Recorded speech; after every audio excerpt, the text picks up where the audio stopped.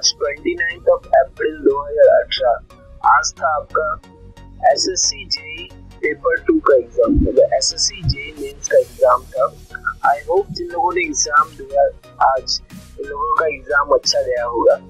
तो एग्जाम देने के बाद अब वो कैंडिडेट सोच रहे होंगे क्या उनके मार्क्स इतने आएंगे, क्या वो काफी होगा इंटरव्यू में सिलेक्ट होने के लिए, क्या वो कट ऑफ को पार कर पाएंगे।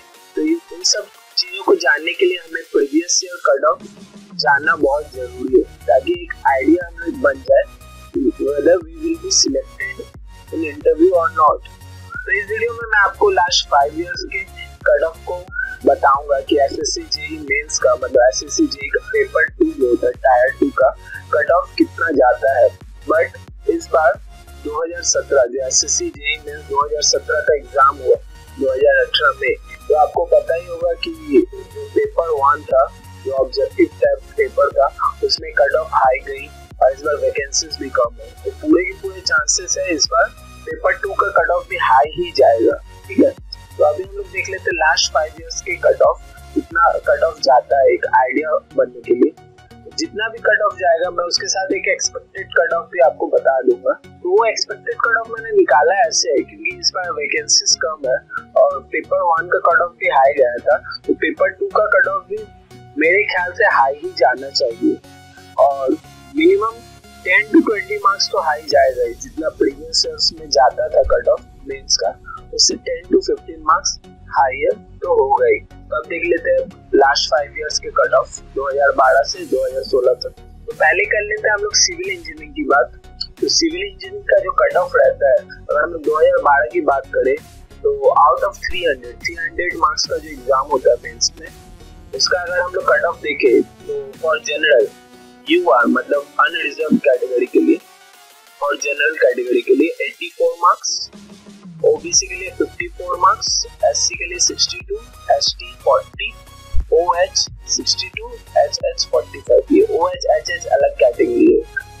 2013 में 83, 69, 62, 56, 56, 32 कैटेगरी आप लोग देख लो। 2014 में 136, 100, 80, 79, 77, 30। 2015 में 131, 62, 50, 50, 40, 40। ठीक है, अब बात करते हैं 2016 की कट ऑफ की। तो आप देख रहे होंगे कि 2016 का cut off compare to other years बहुत हाई है, बट यहाँ ये हुआ है कि 2016 का जो कट ऑफ है वो आउट ऑफ 500 है। मतलब पेपर 1 प्लस पेपर 2, पेपर 1 जो 200 मार्क्स का होता है और पेपर 2 जो 300 मार्क्स का होता है, उससे प्लस करके कट ऑफ दिया जाता है कि दोनों को मिलाकर अगर आपका इतना कट ऑफ हुआ एग्जाम में तभी आपको इंटरव्यू में बुलाया जाएगा। ठीक है, तो आउट ऑफ 500 जो 2016 का कट ऑफ था वो था 220.5 for general, 186 for OBC, 164 for SC, 163.75 ST, 139.5 for OH and 87.5 for HH। ठीक है, तो 2017 में भी आपका out of 500 he cut off जोड़ा जाएगा, पेपर 1 और प्लस पेपर 2 का कट ऑफ जोड़ा जाएगा। तो आप देख लो यहाँ 2016 का जो कट ऑफ है इस बार पूरे चांसेस है इससे 15-20 मार्क्स हायर ही कट ऑफ जाएंगे, क्योंकि जैसे मैंने आपको बताया कि पेपर 1 का कट ऑफ इस बार हाई गया और वैकेंसीज भी कम है, तो इस बार पूरे चांसेस भी कट ऑफ हाई जाने।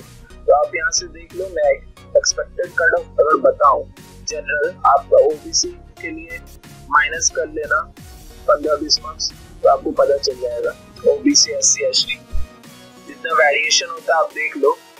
मैं आपको जनरल के लिए सिर्फ बता देता हूँ एक्सपेक्टेड कट ऑफ।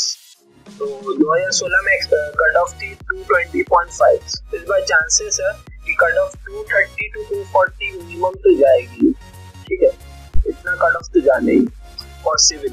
ठीक है, तो मैकेनिकल की बात करें तो आप देख लो 2012 के लिए for general it is 139, OBC के लिए 99, SC के लिए 79, ST के लिए 67, OH के लिए 67, HH के लिए 63। ठीक है, this is out of 300। And 2013 185, 160, 150, 130, 130, 76। 2014 में 215, 180, 149, 126, 124, 64 and for 2015 it is 107, 62, 50, 50, 40, 40.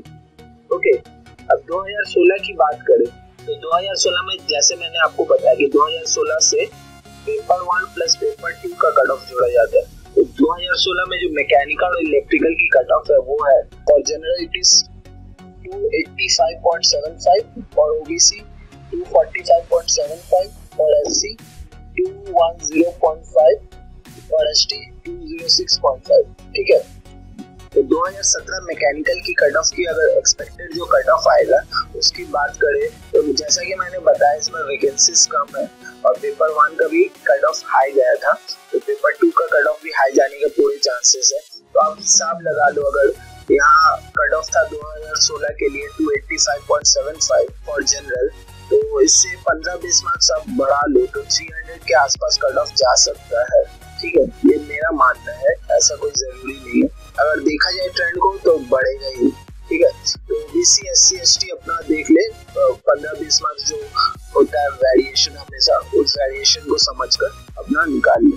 तो ये थे सारे कट ऑफ जो आपको समझने में हेल्प कर सकते हैं कि आपका सिलेक्शन होगा कि नहीं इंटरव्यू।